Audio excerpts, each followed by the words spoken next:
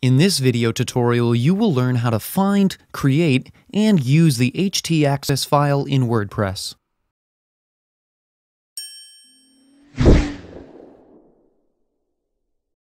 For servers running Apache Web Server software, htaccess is a rather powerful configuration file.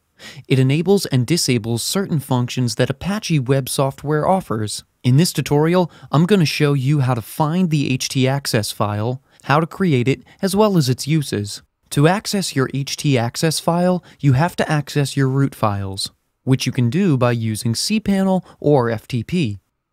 So log into your cpanel account, then click on File Manager.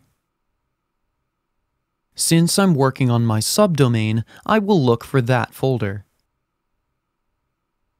If you're working on your main domain, then open this folder called public_HTML. Double-click on the folder to open it. And here you can see there's a file called htaccess. If you don't see this file here, then click on Settings. And make sure that the Show Hidden Files option is checked. This is because by default, the WordPress htaccess file is hidden.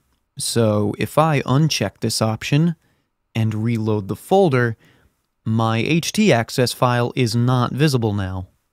So I'm just going to undo this change. And the htaccess file is back. Creating the htaccess file is very easy. Before I create it, let me delete this file first.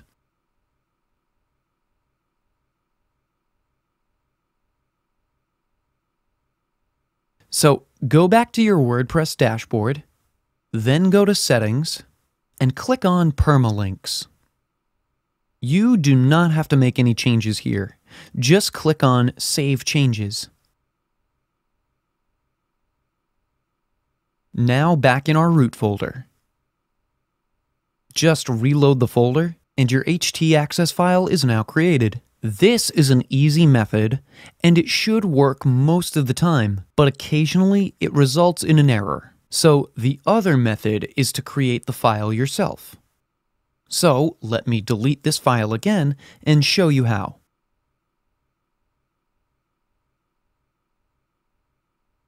Now you'll have to copy this code in a text editor.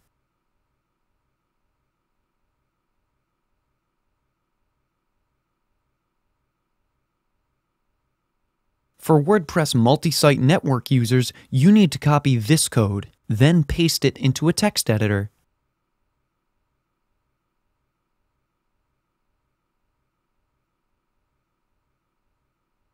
And save this file. Name this file .htaccess.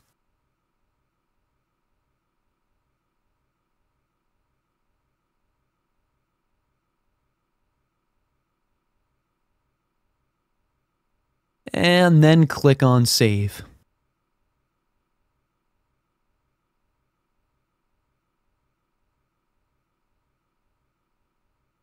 Now you have to upload this file to your root folder. So click here on Upload,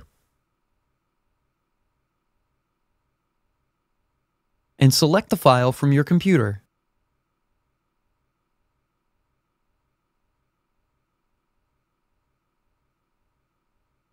Once the upload is finished, reload your root folder. Make sure the name of the file is .htaccess. So I'll just rename it here.